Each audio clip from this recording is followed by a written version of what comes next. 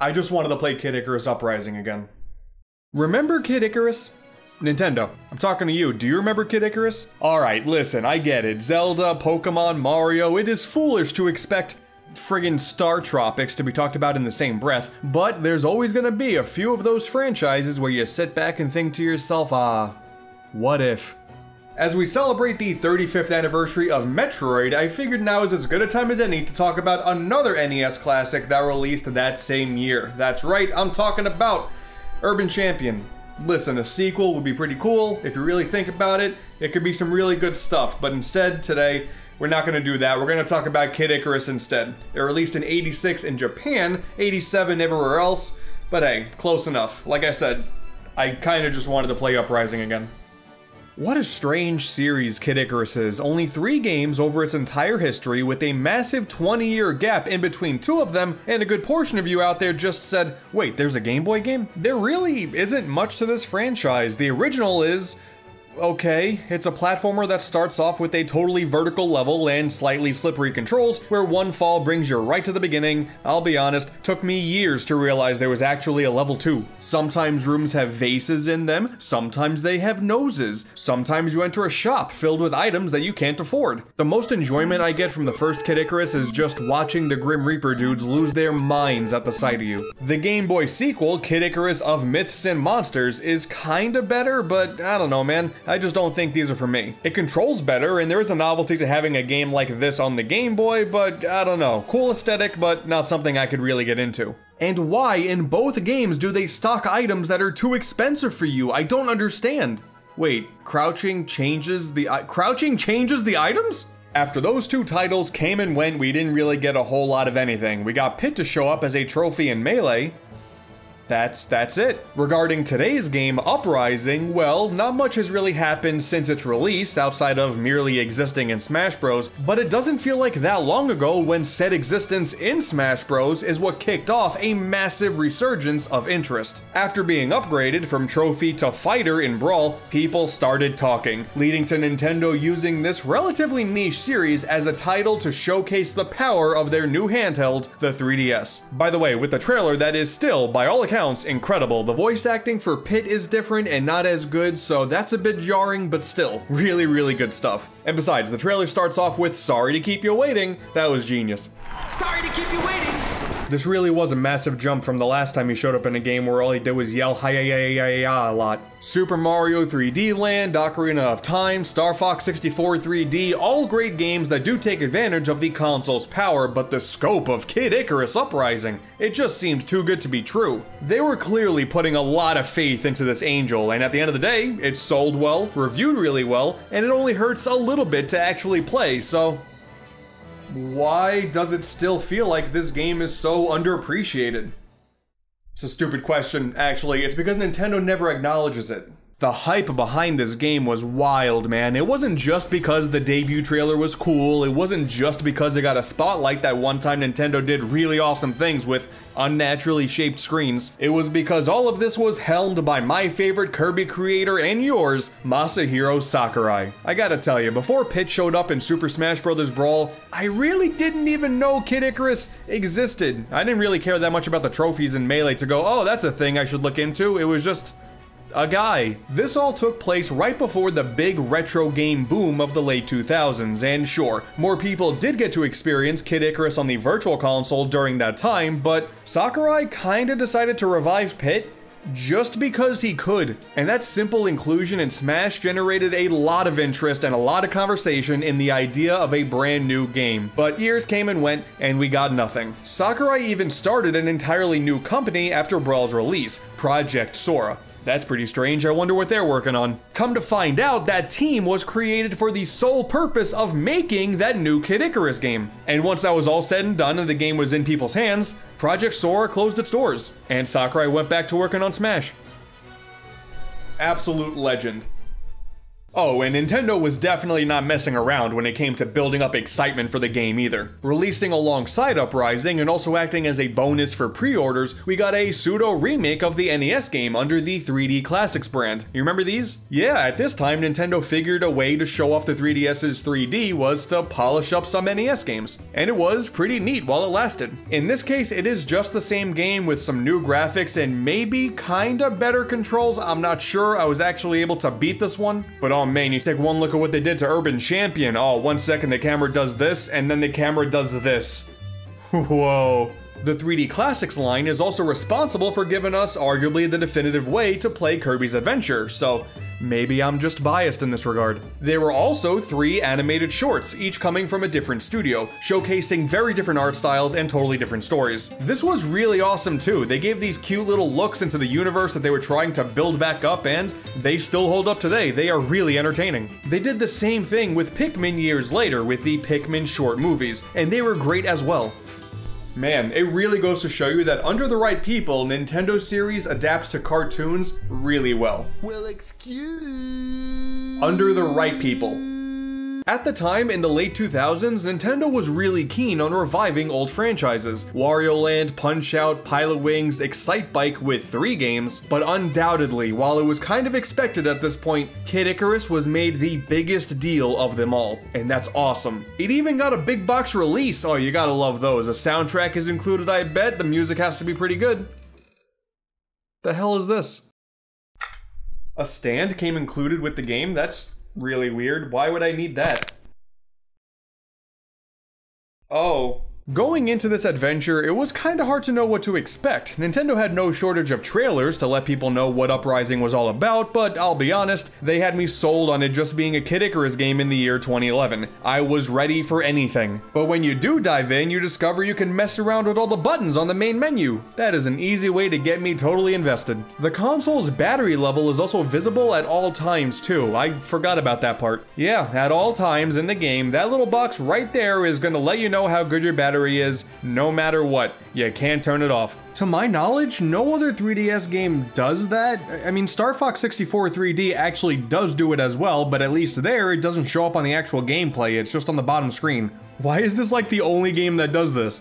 And also, the console itself does a pretty good job letting you know, so why waste the screen space? But okay, we're finally playing here. One tutorial segment later, we are in, and oh, it feels good to be back. So, Kid Icarus Uprising has 2 distinct gameplay styles. Air battles, which are basically fast-paced, enemy-filled roller coasters where you dart around the screen to avoid obstacles and aim your reticle with the touchscreen to shoot at enemies. And then there's land battles, which slow things down, give you more full control, and plays more like a third-person shooter hack-and-slash hybrid. I often see people compare the air combat style to Star Fox, which is kinda fair, but it also shows how few people out there have played Sin and Punishment, because it's the exact same thing, just more colorful. There's this mechanic in Kid Icarus where if you tap the fire button, you will swing the weapon before firing it, allowing you to hit enemies when they're up close to you. Sin and Punishment has the exact same thing. Basically, I'm just saying you should all play Star Successor. That's all I ask. That game's amazing as well. Both of these gameplay styles feel really satisfying when you get a good grasp of things, but that's where the main talking point with Uprising finally comes in. Playing this game, at times, can be legitimately physically painful. Holding the 3DS up with one hand, constantly maneuvering the circle pad and pressing the fire button at the same time while the other hand feverishly scrubs the touchscreen. Yeah, that part kinda sucks. And that's strictly with the lighter original 3DS model. When the XL comes into the picture, with it being slightly heavier, any control issues just get amplified. And that is why the game came included with a stand. You prop the 3DS on it while you play, and theoretically, it is meant to alleviate some of the pressure. Personally though, I don't think this is comfortable at all. Technically, you don't need to play with the touchscreen. You can use the face buttons to move the reticle around as well, but with how frantic the action can be, that lack of precision is far from ideal. It's like when they added touchscreen support to Mario 64 on the DS. Not good. And even when the 3DS finally got a second analog nub, you remember the Circle Pad Pro? Probably not. Here it is. The game never got updated to support it, and again, dual analog may not have been the most ideal, but it would have been a really good second option. It's just a shame that the controls are holding the game back as much as they do, especially in the advent of current age where gyro controls are all the rage, and they are awesome. Can you imagine Kid Icarus Uprising with gyro aiming? It would be so good. Would probably need some fine tuning, but hey, I'm optimistic. Point being, if you can figure out how to position the system and you feel like you're in full control, damn, Kid Icarus Uprising feels really good. Bobbing and weaving around an army of enemies and watching them all explode with a bunch of hearts flying all over the place, it never gets old. And this is partially due to how much freedom you have when you go into these chapters. So many weapons, dude, like holy cow, you have so many weapon options, from floating orbs to bow and arrows. You got claws that typically do great for melee combat. There are these big chunky cannons, oh, and so much more. And each one also has its own set of unique attributes. You may have two of the same name, but they may provide entirely different benefits. And then we have weapon fusion, which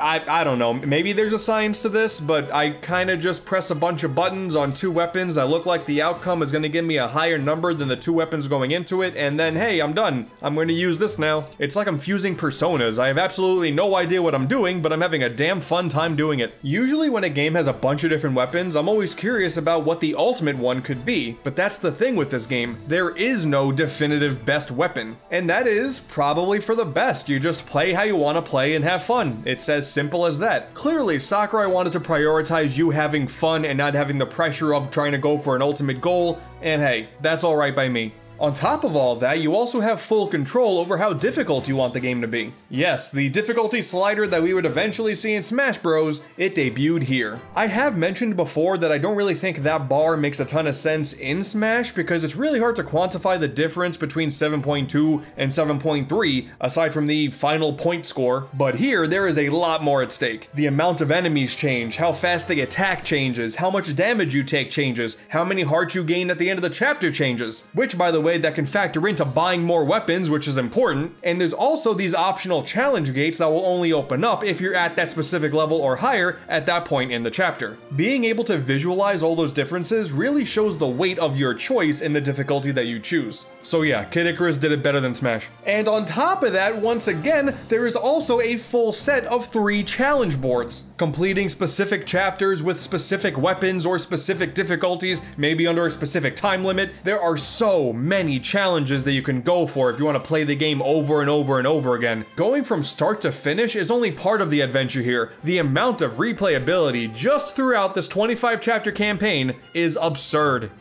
But is that all really worth it if the health of your wrist is on the line?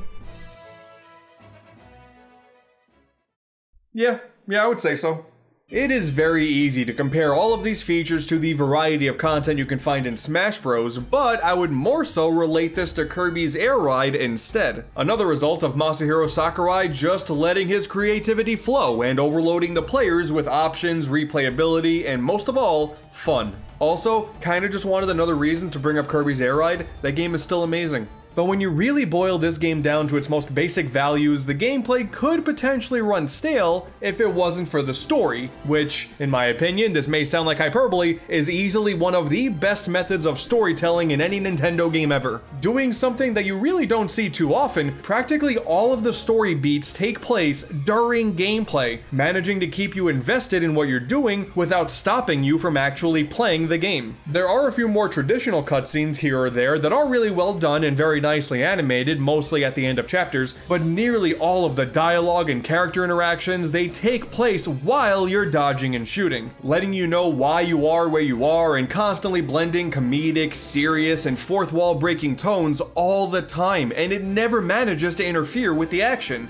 That is really impressive. Dude, there's this one moment where they start joking about brain age, like out of nowhere, and I had forgotten that brain age was a thing at this point, so this whole interaction is amazing. And speaking of the interactions, the cast of characters, man, is so good. Of course, you got Pit, who's a fantastic protagonist. You got his counterpart, Dark Pit, who goes way beyond just being a little basic edgelord version of Pit and actually justifies his existence in Smash way more than people give him credit for. You got Palutena, the goddess of light, who seems like she may be all threatening and imposing, but she's actually just a massive dork, and that's great. You got newcomer Viridi, who is a perfect chaotic neutral goddess of nature who really shines in the later half of the game where she gets a ton of screen time. You got the big bad guy, Hades. Oh man, the amount of snark coming from this man is relentless every time him and Pit interact. It's amazing. Viridi is one of the characters that shows up more than anybody actually, which is pretty wild considering one of her first actions is throwing and detonating a massive bomb in an attempt to extinguish all human life.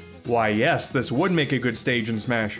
Oh, and this barely even scratches the surface of all the characters we have here. There are so many one-offs as well. New characters are thrown at you like every 20 minutes, and then when you move on to a new chapter, a new character comes in to talk to, and it keeps happening, and all of them are great. Nobody overstays their welcome either. They contribute just enough to the story, and then they move on. I will say though, the alien threat, the Aurum, they really didn't do anything for me. About halfway through the game, they kind of show up out of nowhere, and then after only 3 chapters, you take them all out, and they barely ever get mentioned again. Some of the enemy variants do pop up here or there, but that's about it. They mainly seem to serve as a decent jumping off point to the following arc, which was awesome, but as they stand, the Aurum themselves are kind of just whatever in my opinion. Pyron shows up during this arc, and he's kind of cool. But I got a feeling a lot of you forgot about this guy, and I think that speaks volumes.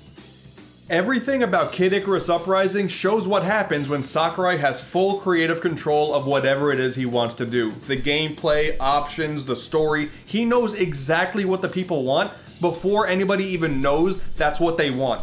Kid Icarus Uprising is a masterclass in how to execute a franchise reboot in fantastic fashion. Masahiro Sakurai managed to take a game from the world of relative obscurity and go absolutely wild with it. Even more impressive when you remember the original games are not that good. Gameplay mechanics, variety, character direction, storytelling, no matter how much time passes or will pass, this game will always be fantastic. I probably can't use my wrists to full capacity for a little bit, but hey, it was all worth it. In a time where Nintendo was rebooting dormant franchises left, right, and center, Kid Icarus easily got the best treatment of them all. And that is still absolutely crazy to say out loud. And yeah, of course, that's not even mentioning the multiplayer, which in early 2021 is still surprisingly active. That's awesome. The team-based mode, Light vs. Dark, is so cool. It's a really neat take on a typical 3v3 team deathmatch. Basically, each squad of 3 has a shared life bar, and when that life bar gets depleted, the player's death that caused that life bar to be depleted turns into either Pit or Dark Pit for their respective team. And only when they're defeated is when the opposing team wins.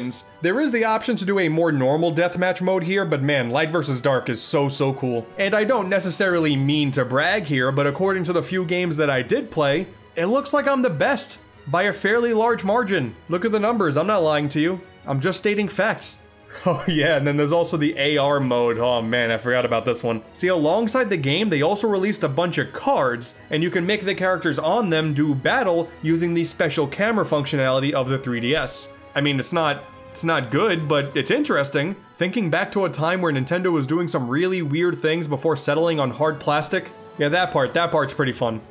So, after finally replaying this game, I'm gonna start echoing what all of you have been saying for years. It is time for a Kid Icarus Uprising port or sequel on an HD console. For the love of all that is holy, they're doing Miitopia. Why won't they do Kid Icarus? Now, Masahiro Sakurai has stated, it's on record, that he doesn't believe either of those two things will happen, but hey, I'm a gamer on the internet, so I'm not gonna listen. I'm gonna beg for it anyway.